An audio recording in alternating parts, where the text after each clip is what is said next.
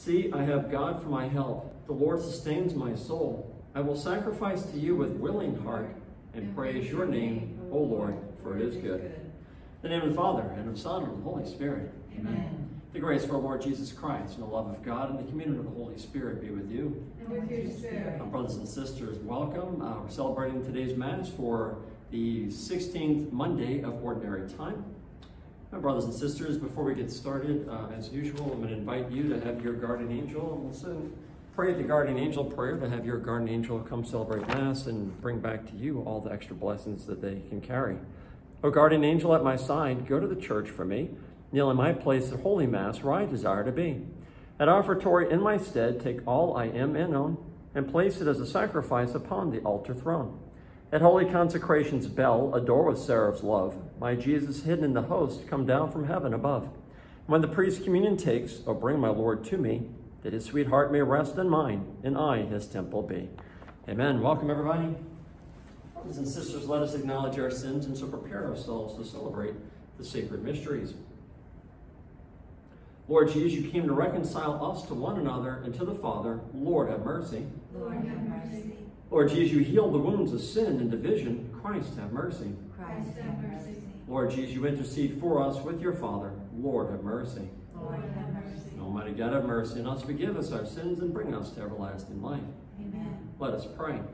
Show favor, O Lord, to your servants, and mercifully increase the gifts of your grace, that made fervent in hope, faith, and charity, they may be ever watchful in keeping your commands.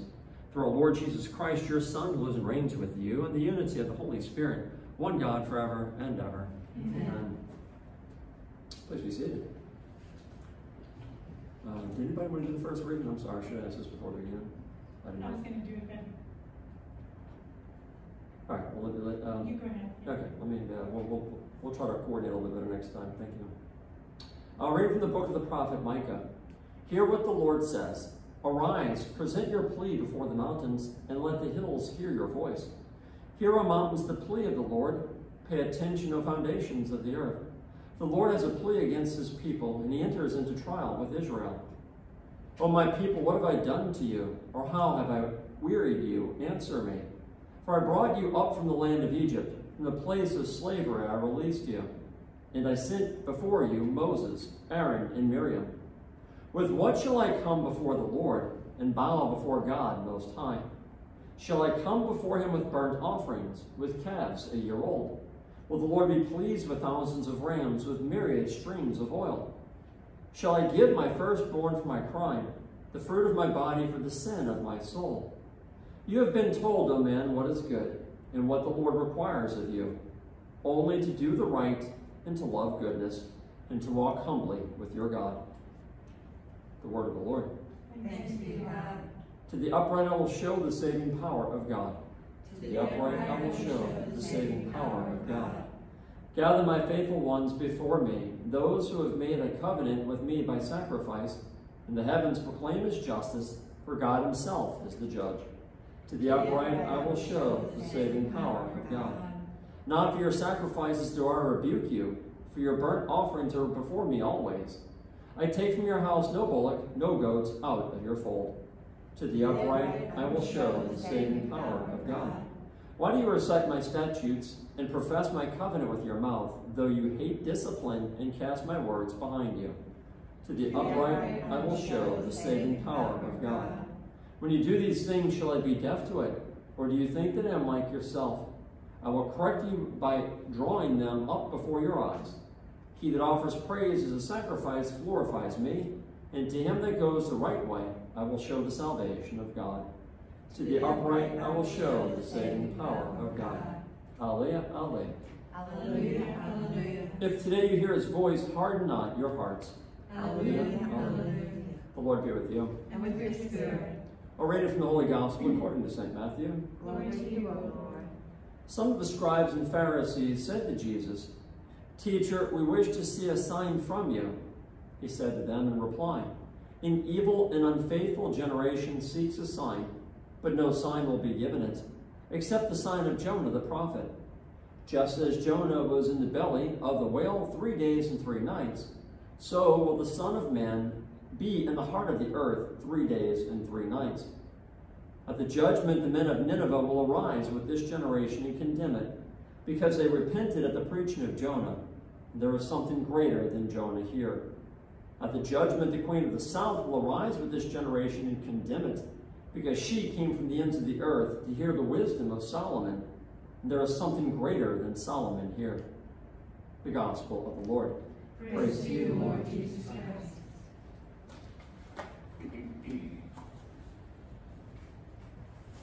Welcome, everybody, again. It's not so much that Jesus is condemning or trying to do away with practices such as asking for signs in order for us to kind of know what God is looking for in our life.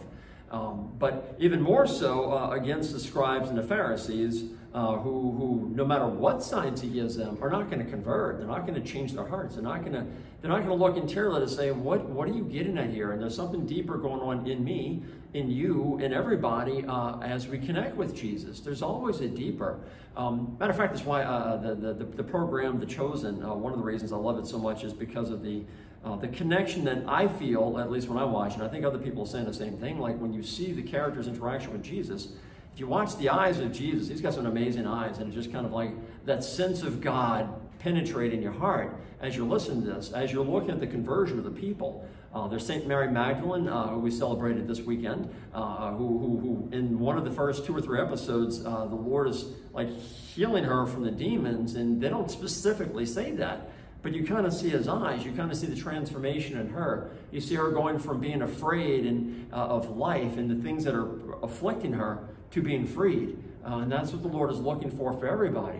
But these people in his time, and he's specifically saying, you're coming looking for a sign, for a miracle. You want so much to see this next great thing, but you're not taking into account the miracles I've already showed you. You're not taking into account what I've already done for you. You're not gaining anything because you're not looking at God. And what he says here is beautiful, as always, of course. It's Jesus, it's God.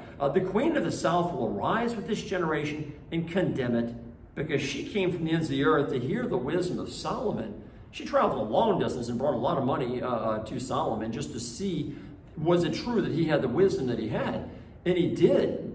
Of course, Solomon in his limited wisdom, his wisdom was great, but he allowed his heart to kind of move away from God. And so he wasn't as close to God as he could have been, I believe, from everything I've seen. No condemnation of Solomon. I'm not his judge. I'm just saying that some of the things that he was trying to do politically to build his whole world was kind of leading him away from God in certain ways. But even with his wisdom, as great as it was, Jesus is saying there is something greater than Solomon here. Wow, what an understatement. What an understatement. You're talking about God. Way greater than any of us, because if you are the creator, you're definitely going to be greater than a created. But he loves his creation. He loves us. He loves you. He loves me amazingly. And so that's the call in his heart. And by the way, there are times, here's the thing. I've had people tell me that, hey, I prayed to St. Therese, because she was really good about this, where I prayed to St. Therese, I asked for a specific sign. I wanted a yellow rose to tell me if this thing was true or not. And I've read stories where a person actually, I'm praying about this and I'm asking God, and I'm asking St. Therese to intercede that I might receive the sign I'm looking for as a gift from her, from God, to know that this is what they want, or this is what God desires of me in this choice. And I've heard people say that, wow, it was amazing. I actually received the yellow rose. I know there's different formats. Somebody received a little card in the mail and it had a yellow rose picture on it, so it wasn't actually a real rose. So, well, did you ask for a real rose or did you ask for a card, So it can be very specific, it can be very benign. But the beauty in what God is doing is this. We don't have to have that to let us know.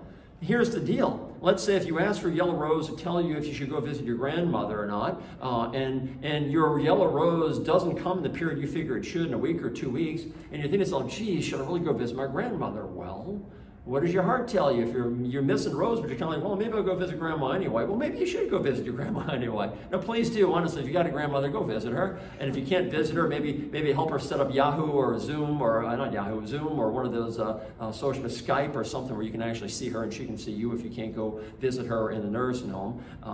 We need to visit anybody in our lives, especially the ones that are hidden away from society. But having said that, whatever the decision is, that's the beautiful thing. And if you did get a yellow rose and you're like, hey, I got my yellow rose, but now I'm kind of like, oh, geez, I got the yellow rose, but I don't feel so comfortable about this choice I'm about to make. And I've talked to other people and they're like, that's a really bad decision. Well, then I don't have to claim that, well, I got the yellow rose. I guess I have to do something that is against what is in my heart already, telling me not to. And the people that are saying things and I feel inside, man, these people are right, I really shouldn't do this thing, well then don't. That's the beauty of the gift. It's the beauty of the gift, and the Lord gives it to us, and we can look at it and say, well, maybe this isn't for me. And how do I feel when I received what I asked for? How do I feel when I received what I asked for? That's kind of where we're coming from, to talk to somebody that knows God, that you believe knows God, and let them help you process what you're looking at if you're trying to make that definitive decision. That's what God does for us. Yes, he may give us roses, but he also gives us people to help us know when the Holy Spirit's moving, is this for me or not? So that's a little bit different than what the Lord was doing today, but he was talking about signs in particular. And so we don't have to go along with what the signs we think are telling us as much as following what is in our hearts, which is in a way why we really don't need the signs to begin with. We just need God. But it is nice to have signs at times. I will be the first person to admit that. And therefore, that could certainly be a gift from God. If that helps us to make up a decision to better follow and serve God, then yes, it was definitely from God. Amen. My brothers and sisters, let us now lift up our intentions to our Lord. For the intentions of our entire church, starting with the Pope, working its way down through our hierarchy, through everything, that we might all continue to serve God and continue to encourage other people through what the church has given us to follow God as well through Jesus Christ. We pray to the Lord. Lord, hear our prayer. For today's Mass intention for Father Michael Joseph Nguyen and for his family, anybody that he has left behind, we pray to the Lord. Lord, hear our prayer. For those people in the Mass intention prayer list, I have a few extra names today, or a few new names. We have Rick, Mike, Ramon, David, and also Brady, a little boy that's in Children's Hospital. So for all these people, we pray, and everybody else in our prayer list, we pray to the Lord. Lord, hear our prayer. Also for the great gift of human life, human dignity would be recognized in everybody from conception till natural death, no matter what a person looks like, color, belief system, thought process, whatever, that everybody be recognized as having invaluable gifts and talents and love of God because of God loving us. We pray to the Lord. Lord, hear our prayer. Does anybody else have anything you would like to add today? Any intentions that maybe I'm not thinking about? Nursing home that she discussed being there. For Ms. Beryl in the nursing home, we pray to the Lord. Lord, hear our prayer. For the poor souls in purgatory, for our Blessed Mother's intentions, and for all of her beloved priests, we pray to the Lord. Lord, hear our prayer. Lord Jesus, for all these intentions that we've mentioned, but also all those in our hearts, Lord. There are so many other things that we forget about. For the people that have asked for our prayers and maybe we've forgotten, or that we have remembered and we're praying for them. Also for the people that we know need our prayers, Lord. For those people that we feel already inside that we need to pray for, that you would gift us with the grace of continuing to pray for everybody in that respect, and also for the people that we have forgotten to pray for, that you would accept this prayer as a fill-in for the people we forgot to pray for. We pray to the Lord. Lord, hear our prayer. You have told us, O God, what is good, that we should do justice, love kindness, and walk humbly before you. Make us single-hearted in your service, that kindness may overflow, justice reign over all, and humility carry us to your presence, for you live and reign now and forever. Amen.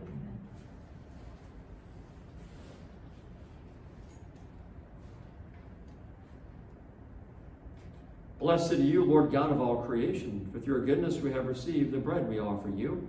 For to the earth and work of human hands, it will become for us the bread of life. Blessed be God, Father.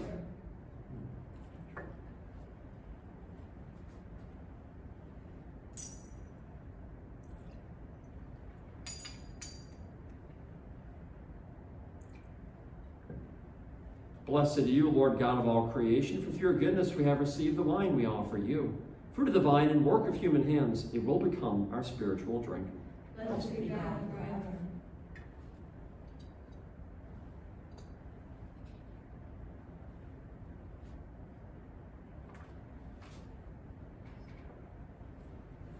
Pray, brothers and sisters, that my sacrifice and yours may be acceptable to God, the Almighty Father. May the Lord accept the sacrifice at your hands, the praise and glory of his name, for our good and good of all his holy church. O God, who in the one perfect sacrifice brought to completion varied offerings of the law, accept, we pray, the sacrifice from your faithful servants, and make it holy as you bless the gifts of Abel, So what each has offered to the honor of your majesty may benefit the salvation of all through Christ our Lord. Amen. The Lord be with you. And with your spirit, Lift up your hearts. we lift them up to the Lord. Let us give thanks to the Lord our God. It is right and just. It is truly right and just, our duty and our salvation, always and everywhere to give you thanks. Lord, Holy Father, Almighty and Eternal God, for in goodness you created mankind, and when we were justly condemned, in mercy you redeemed us through Christ our Lord. Through him the angels praise your majesty, dominions adore, and powers tremble before you. Heaven and the virtues of heaven and the blessed seraphim worship together with exultation. May our voices, we pray, join with theirs in humble praise as we acclaim. Holy, holy, holy Lord, God of hosts, heaven and earth are full of your glory. Hosanna in the highest. Blessed is he who comes in the name of the Lord. Hosanna in the highest. You are indeed holy, O Lord, the fount of all holiness. Make holy, therefore, these gifts, we pray, by sending down your Spirit upon them like the dewfall, so that they may become for us the body and blood of our Lord Jesus Christ. At the time he was betrayed and entered willingly into his passion, he took bread and giving thanks broke it and gave it to his disciples, saying, Take this, all of you, and eat of it, for this is my body, which will be given up for you.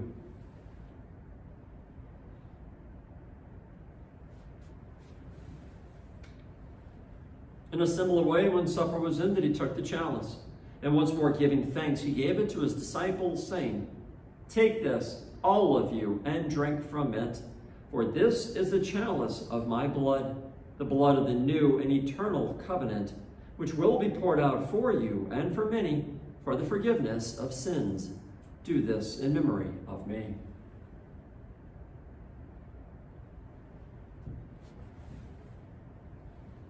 The mystery of faith, we proclaim your death, O Lord, and profess your resurrection until you come again. Therefore, as we celebrate the memorial of his death and resurrection, we offer you, Lord, the bread of life and the chalice of salvation, giving thanks that you have held us worthy to be in your presence and minister to you. Humbly we pray that, partaking of the body and blood of Christ, we may be gathered into one by the Holy Spirit. Remember, Lord, your church spread throughout the world, and bring her to the fullness of charity, together with Francis our Pope and Gregory our Bishop and all the clergy. Remember also our brothers and sisters who have fallen asleep in the hope of the resurrection, and all who have died in your mercy. Welcome them into the light of your face. Have mercy on us all, we pray, that with the Blessed Virgin Mary, Mother of God, with blessed Joseph, her spouse, the blessed apostles, with St. Mary Magdalene, and with all the saints who pleased you throughout the ages, we may merit to be co-heirs to eternal life, and may praise and glorify you through your Son, Jesus Christ.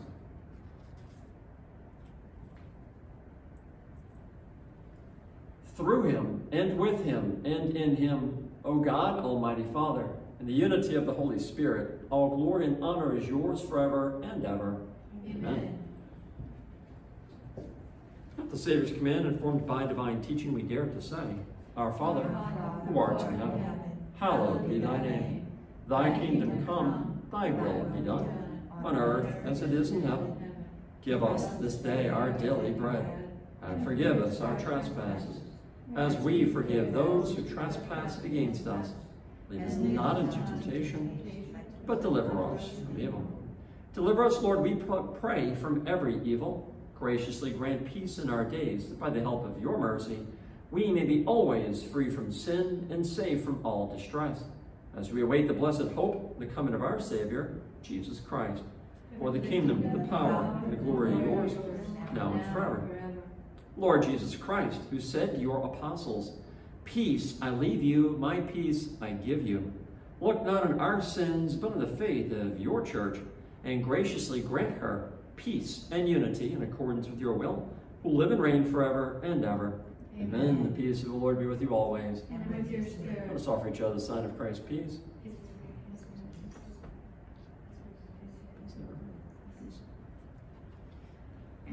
Lamb of God, you take away the sins of the world. Have mercy on us. Lamb of God, you take away the sins of the world. Have mercy on us. Lamb of God, you take away the sins of the world. Bring us peace.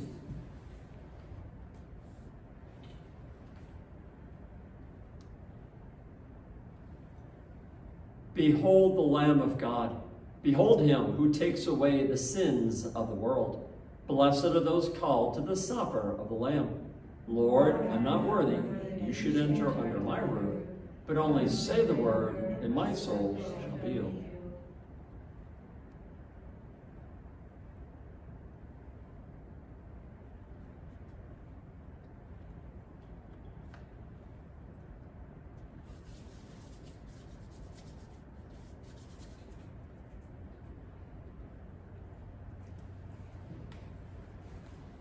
The body of Christ.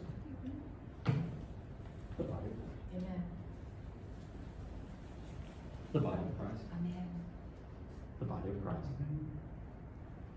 The body of Christ.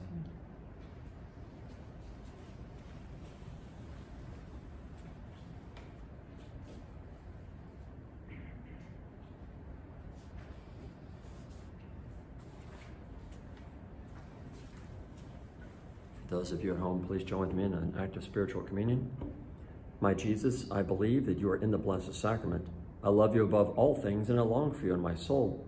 Since I cannot now receive you sacramentally, come at least spiritually into my heart. As though you have already come, I embrace you, unite myself entirely to you. Never permit me to be separated from you. Amen. Amen indeed.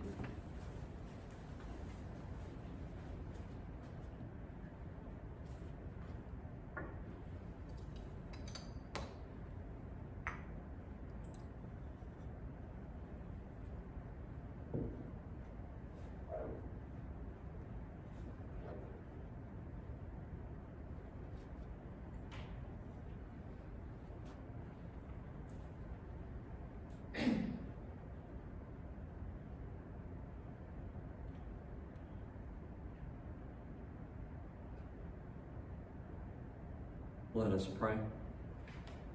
Graciously be present to your people, we pray, O Lord, and lead those you have imbued with heavenly mysteries to pass from former ways to newness of life through Christ our Lord.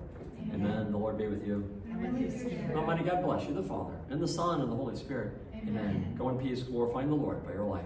Thanks be to God. Saint Michael, the Archangel, defend us in battle. Be our protection against the wickedness and snares of the devil. May God rebuke him, we humbly pray. Do thou, O Prince, the heavenly host, by the power of God, cast into hell Satan and all the evil spirits who prowl throughout the world, seeking the ruin of souls. Amen. God bless you all. Have a great day and a great week as well. Thank you. Thank you, Father.